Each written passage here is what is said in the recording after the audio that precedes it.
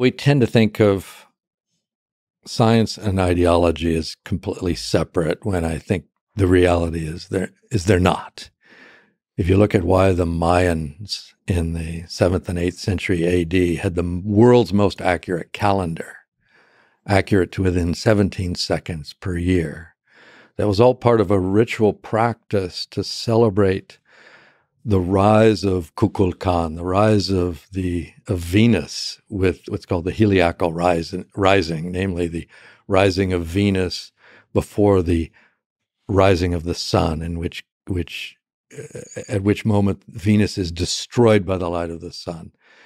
Well, they developed this elaborate calendrical astronomy, which required detailed observation, detailed chronicling of the movement of the heavens, in particular the planets, for the purpose of celebrating this cycle of renewal that they thought was sacred and holy and magical. So where's the ideology? Where's the science? There's the sort of instrumentation, the calendrics, the measurement, all in the service of this magical moment.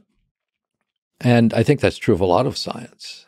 I had a friend years ago who was Mennonite and wanted to study solar cells and to improve silicon chips to make more efficient solar energy. There was no money for that when Ronald Reagan took office. The budgets for solar and alternative energy were essentially zeroed out, and Reagan takes off the solar panels off of the roof of the White House. So my friend ends up working on hardening silicon chips against nuclear war. So he becomes part of the nuclear war protection defense apparatus, even though he wanted to work on alternative energy, doing very similar work with silicon chips, but in a different framework. And so the practice of science often gets pushed into and is woven into ideological practices, sort of in the same way that you get beautiful medieval cathedrals built in service of Catholicism. Well, what's in the mind of an individual scientist? So this process of ideology polluting science, or is it science empowering ideology? So almost like if we can zoom in and zoom out effortlessly into the individual mind of a scientist, and then back to the whole scientific community. Like, do scientists think about nuclear war, about the atrocities committed by the Nazis as they're helping on the minute details of the scientific process? I think sometimes they do and sometimes they don't, right? You think of the chemists working to develop the cyanide that will be used to kill Jews in a concentration camp. What are they thinking? You can imagine a whole range of thoughts. Maybe they don't know what they're doing. Maybe they do. Maybe they know a little bit, but not a lot. Maybe they don't want to know. Maybe they have ways of lying to themselves. Maybe they are the one person who agreed to do it and 99 refused.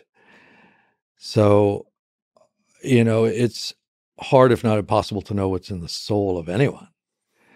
But when you have enormous power directing the motion and the currents or the ocean, it's not hard to find people willing to fill that in, especially if they're narrow technocrats, if they're just doing their job, if they're just building the widget.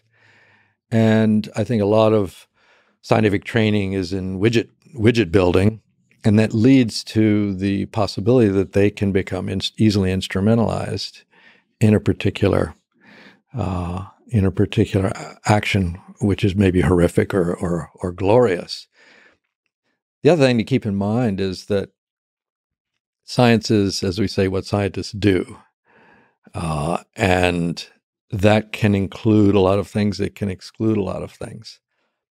The word science itself is interesting because it's cognate. It actually comes originally from the Proto-Indo-European skein, meaning to cut or divide.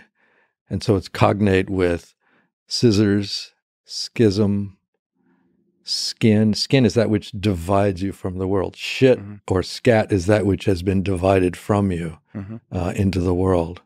And so there's this cognate between science and shit, or science and cutting, with the whole idea being that you're dividing into parts, classifying. It's the taxonomic impulse.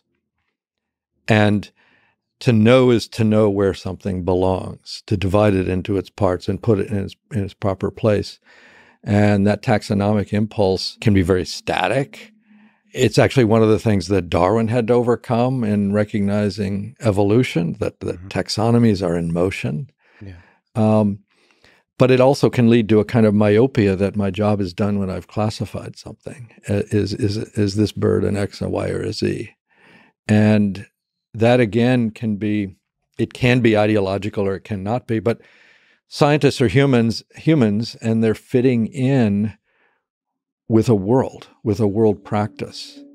And that's limiting. It's kind of inevitable. It's unavoidable. It's hard to be, if not impossible, out of the world that we're walking in.